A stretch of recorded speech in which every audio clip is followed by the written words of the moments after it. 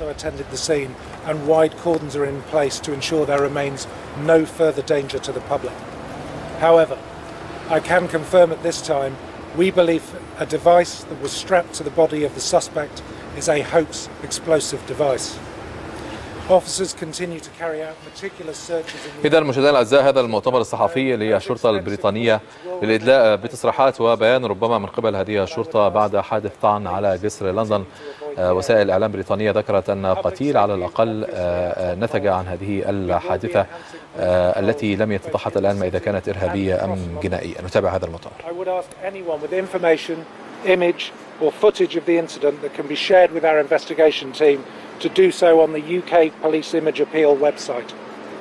I would also ask the public to continue to remain vigilant and report any concerns that they have to the police.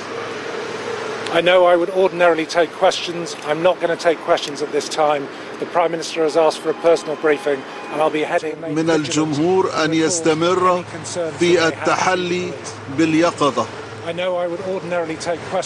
عادة أنا أجيب على الأسئلة، ولكن في هذه المرة لن أجيب على أي أسئلة.